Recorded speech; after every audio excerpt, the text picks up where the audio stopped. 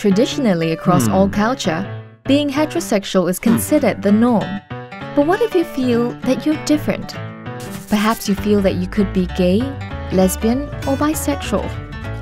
Realizing that you may be different is difficult. Do you yearn for a listening ear? Do you have questions that are left unanswered? Let's take this journey together.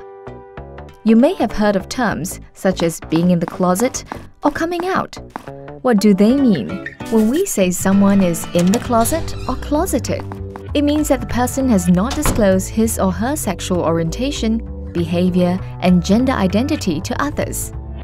Coming out is when one begins to recognize oneself as a gay person and discloses his or her sexual orientation to others. There are different stages in coming out. The ideal endpoint is to integrate one's sexual orientation with one's life and accept oneself completely.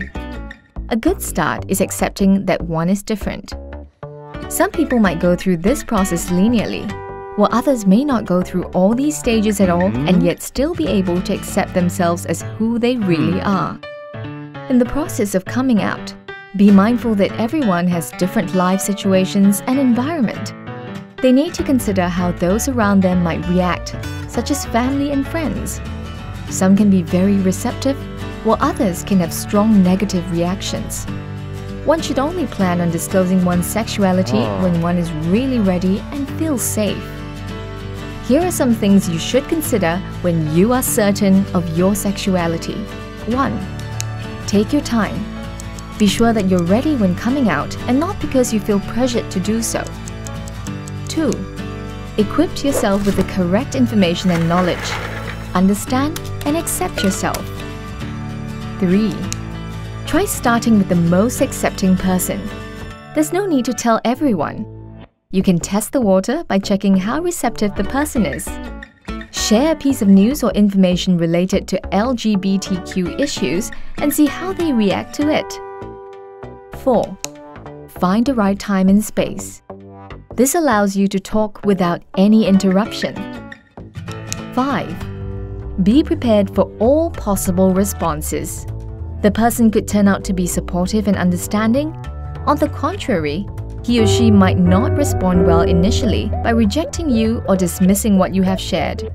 Remember, most people are not familiar with such a situation and might find it hard to accept when someone they know discloses his or her sexuality. 6. Have contingency plans. For example, find a friend who can help you explain your situation. Always take note. Do not come out when feeling negative or if you're doing so to hurt someone, even yourself, intentionally. A positive coming out experience can help people gain more confidence about themselves and their sexuality.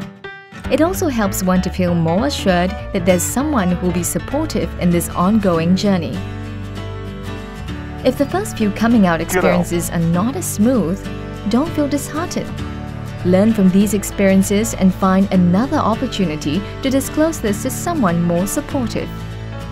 These people who might not be supportive at your first attempt may proceed to find out more and find another chance to understand what you're going through. When the time is right, you can talk about this with them again. Remember, these concepts are most relevant when you have already ascertained your sexual orientation.